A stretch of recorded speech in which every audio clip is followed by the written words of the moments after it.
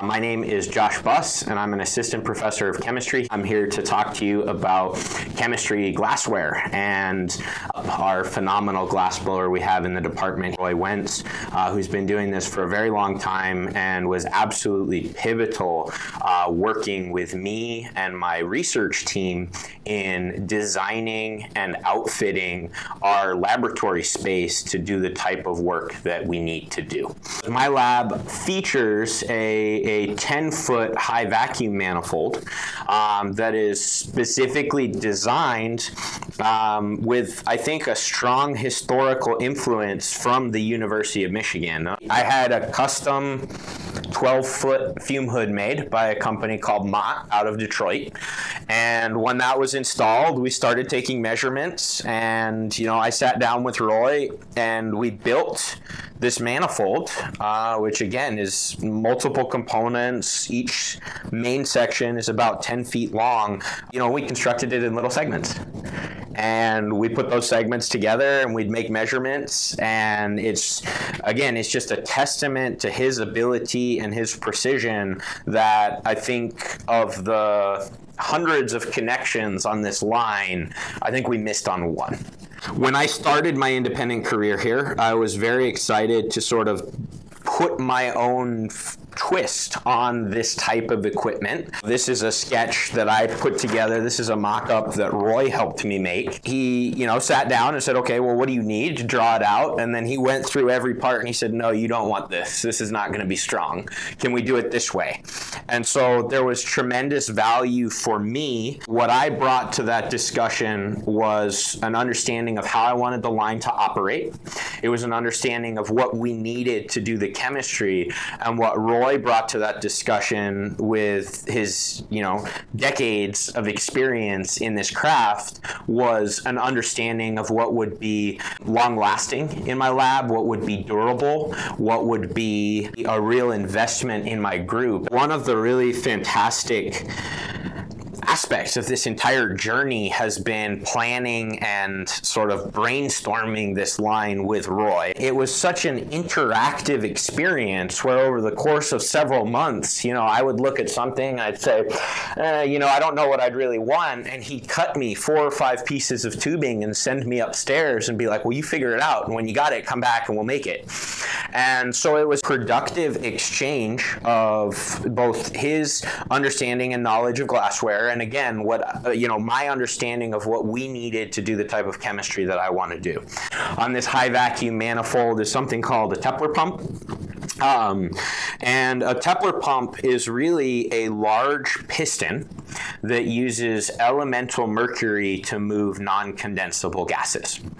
I've got a Tepler pump blank right here. So this is an example of one, and this is something that Roy made. And it was really cool. He'd never made anything like this before. But I think this speaks to his desire to sort of facilitate research here at Michigan. He goes, I've never made one before, but I'll try.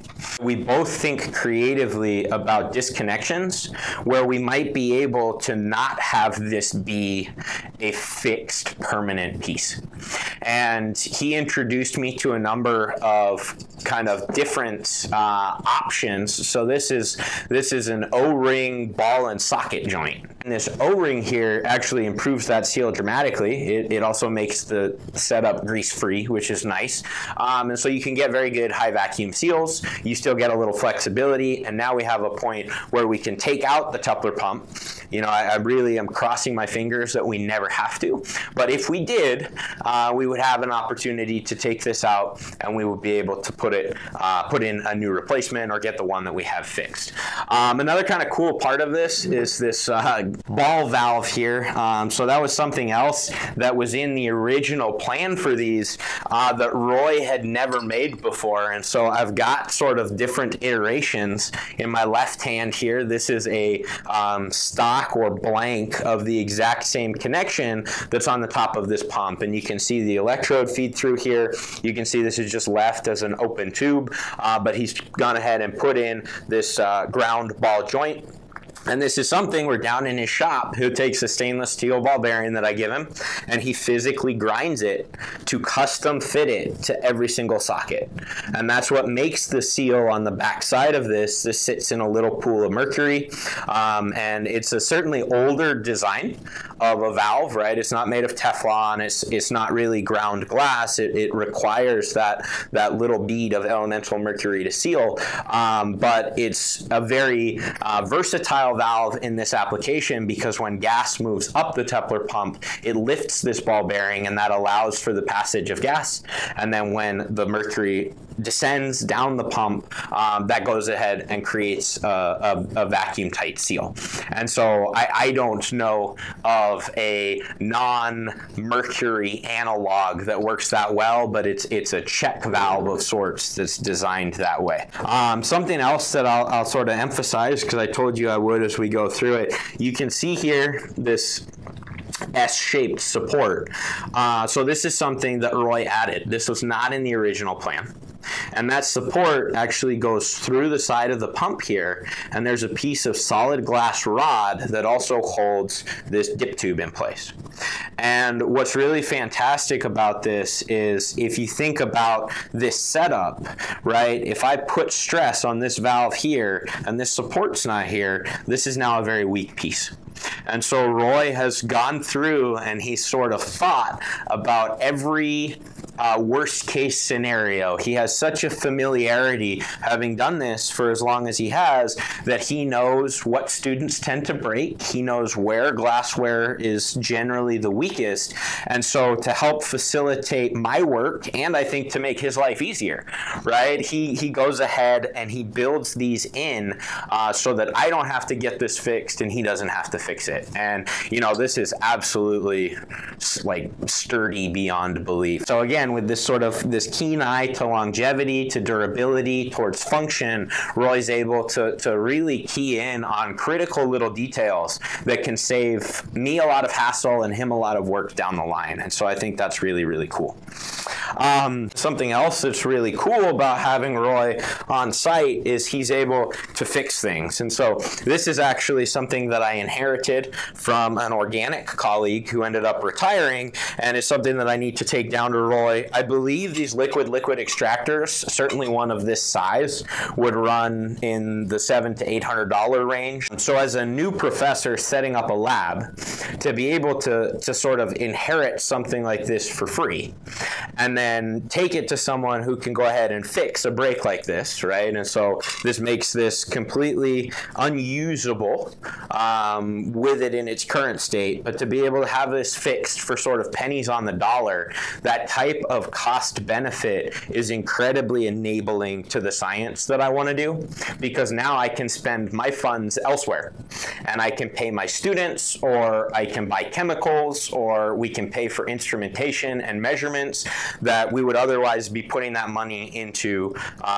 in my opinion, overpaying for glassware, certainly because I've been spoiled and become sort of accustomed to what is offered here. Custom glassware seems to be somewhat of a dying art, and I think it's increasingly common nowadays that glass blowing, scientific glass blowing, is outsourced or really not done at all. And so it really is a shame that this is an art form that is no longer available for the support of fundamental chemistry research in academia. And when I was on the job market in 2019 and 2020, I had two offers, one of course from Michigan and one from another school, and certainly a deciding factor was the glass blowing support offered here in Michigan. I can't emphasize how valuable that has been for myself and for my lab.